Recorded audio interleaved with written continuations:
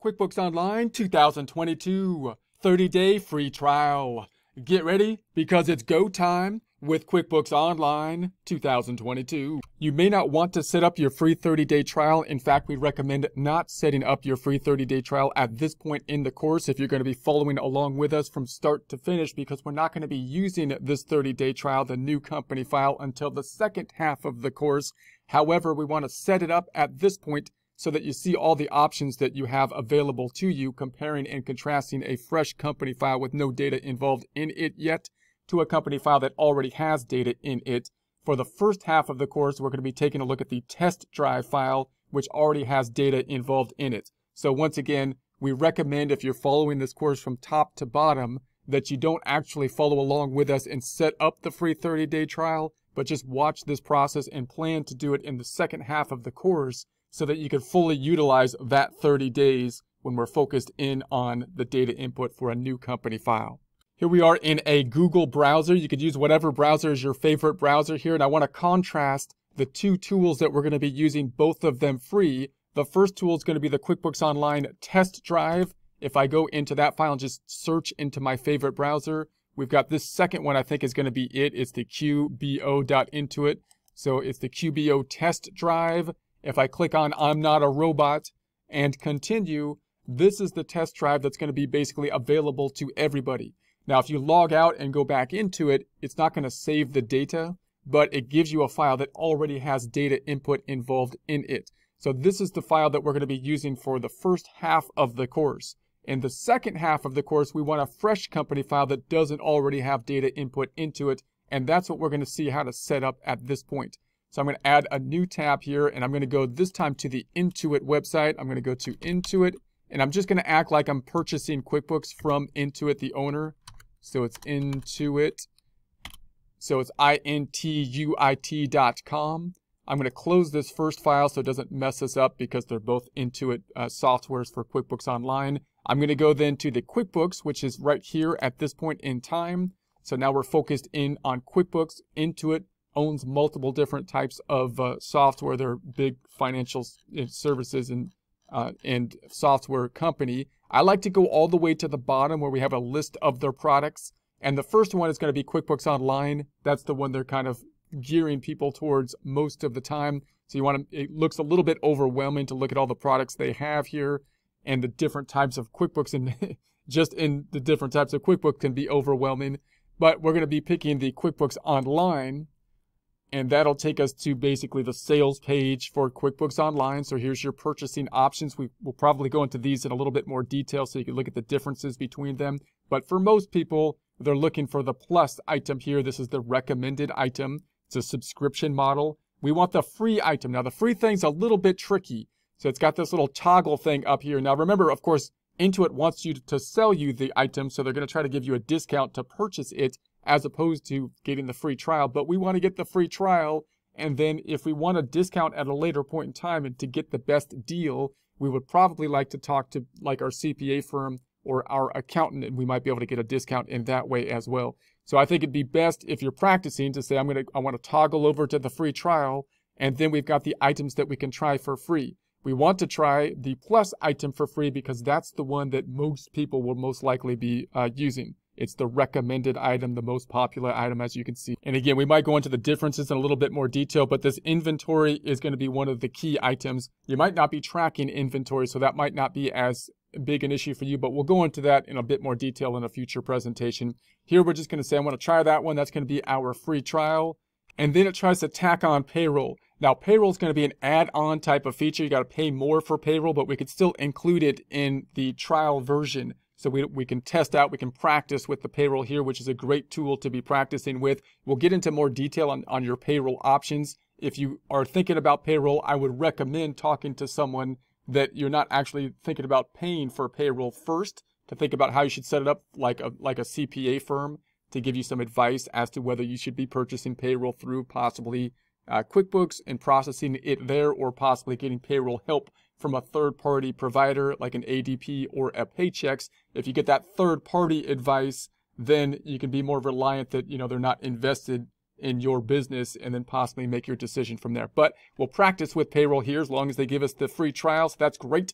So now we've got this set up. It looks really scary because they've got this $80 and $75 a month, but it says right here, free trial, and we haven't given them our credit card or anything. So I think we're okay. I'm going to go ahead and check it out. Now the next item says create an Intuit account. So if you don't have an Intuit account, you can create the Intuit account. If you have an Intuit account, then you might input your Intuit account at this point. Now then you might get a pop-up that looks something like this. It says skip the trial and save today. Buy now and save 50% for your first 3 months. So once again, it's trying to give you a discount at this point in time. So you purchase the items. We want to continue with the free trial down below. And note, again, if you want to purchase the payroll, then you might then, or purchase QuickBooks and the payroll possibly, you might then want to talk to an accountant that could help you to get a discount at that point in time. So you might say, hey, I'm foregoing the ability to get this lower price at this point. And however, you can probably find a discount when you're going through the purchase process. So if you're just practicing with the payroll, I would recommend possibly the 30-day free trial at this point in time. If you like what you are seeing and you want to then use it or purchase a company file, then you might want to talk to someone and see if you can get a discount for the purchasing process at that point. So I'm going to go ahead and continue, and notice again down here it's not bolded, it's not green. You want to continue down here and just note that you still have the ability to sign up for the free trial down below.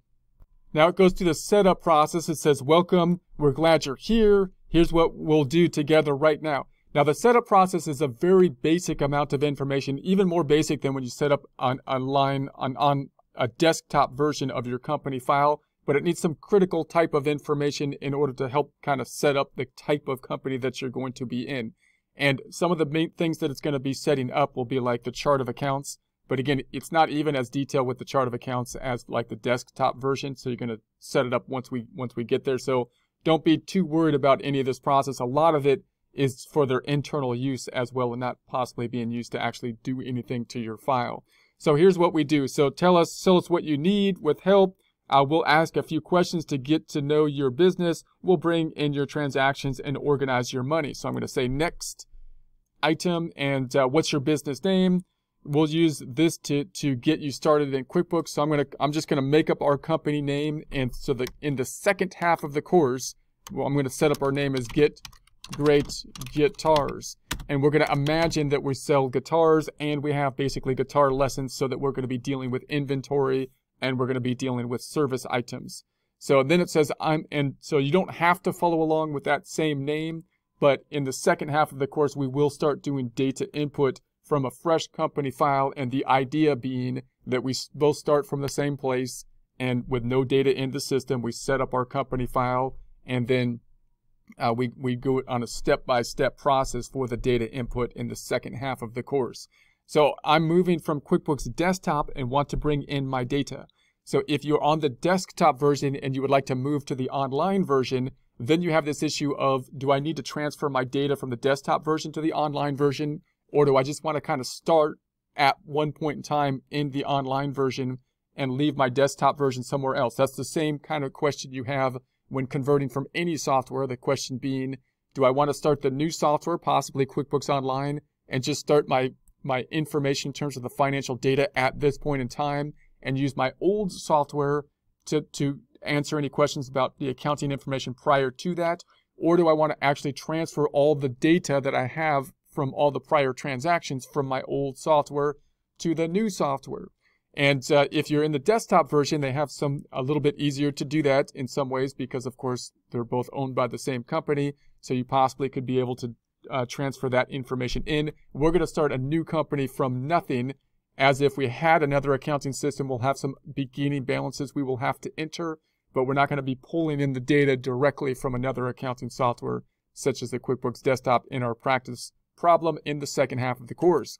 So I'm going to say next on that one and start what's your industry. So start typing and select the option that fits best.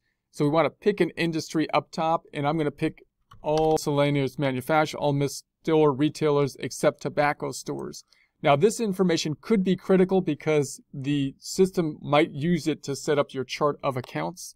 And what I would like to do is pick up a retailer store, because I want to have the inventory that is going to be tracked within it.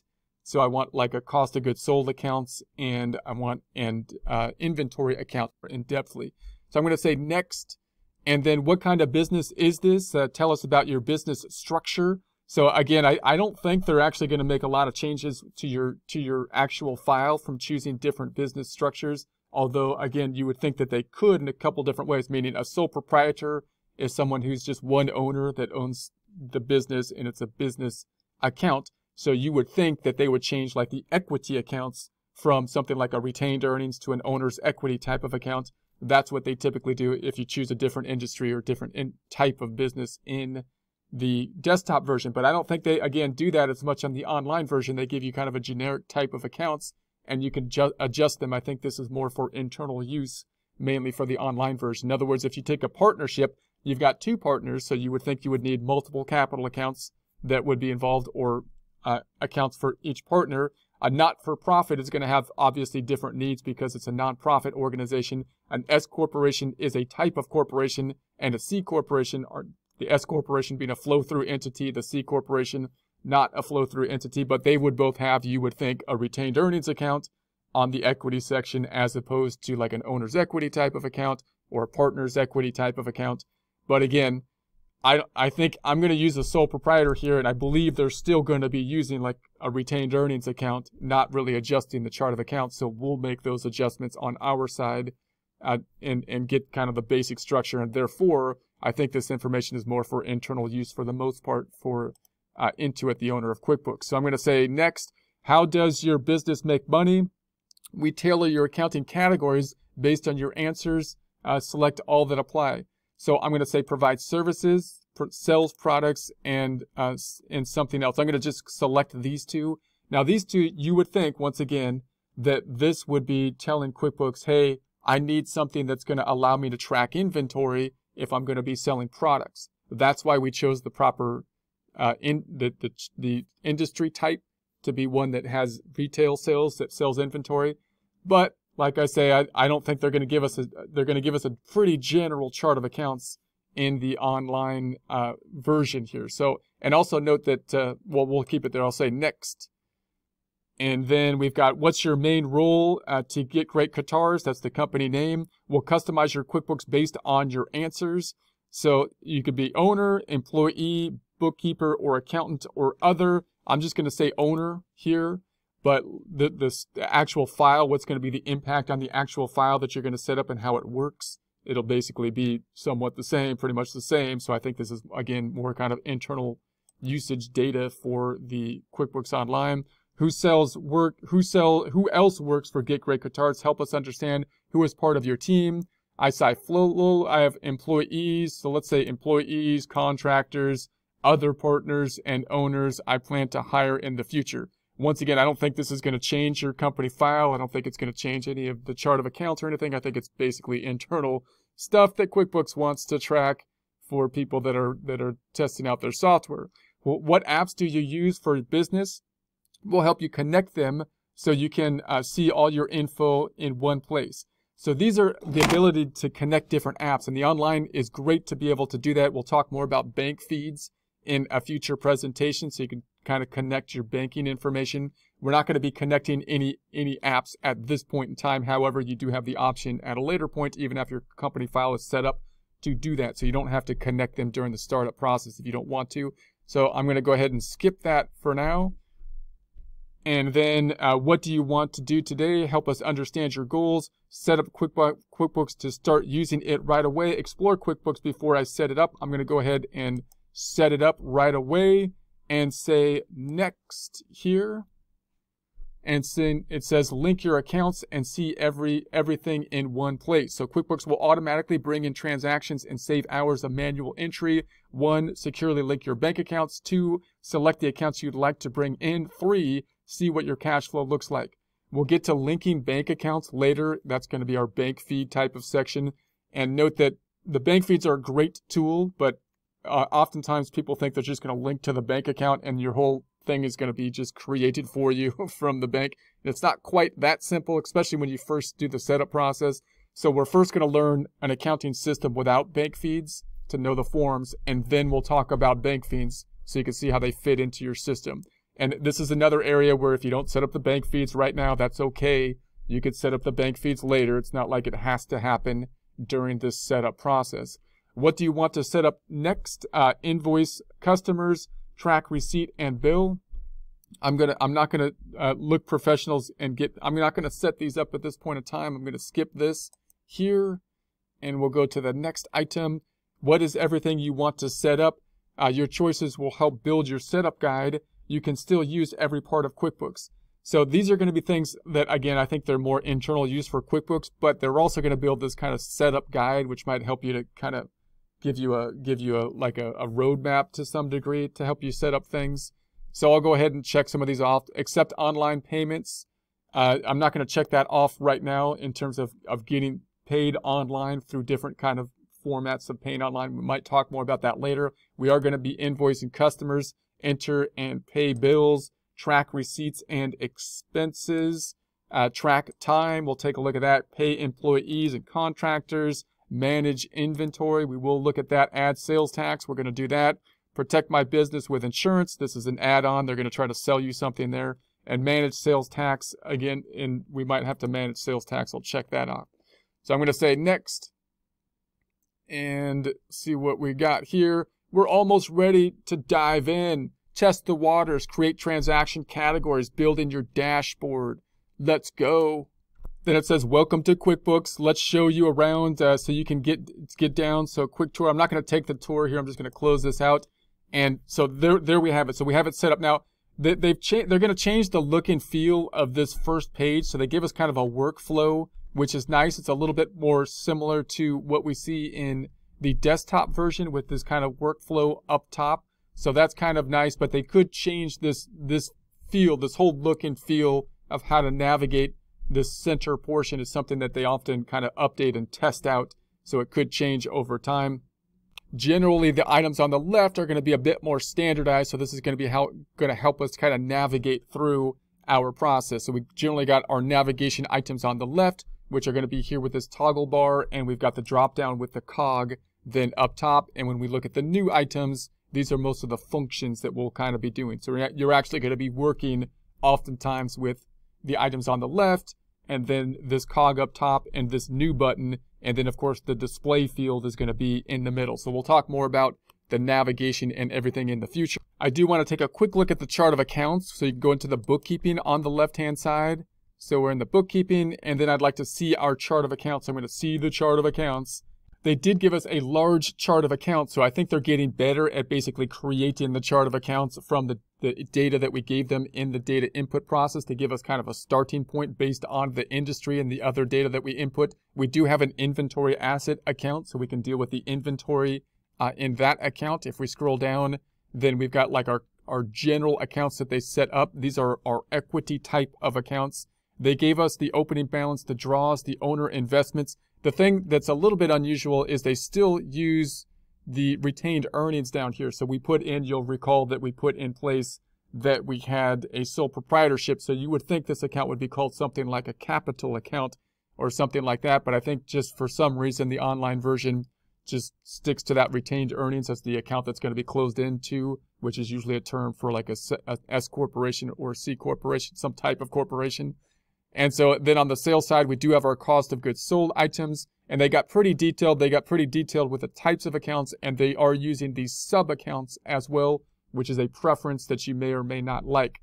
So, you know, in terms of how are you going to use the sub account. So we'll get more into the accounts later, but they did give us a pretty large list of accounts to work with. As we do data input, the general idea would be, you know, if there's a chart of accounts that they recommend that's within kind of the industry that we're having, we're going to use that account.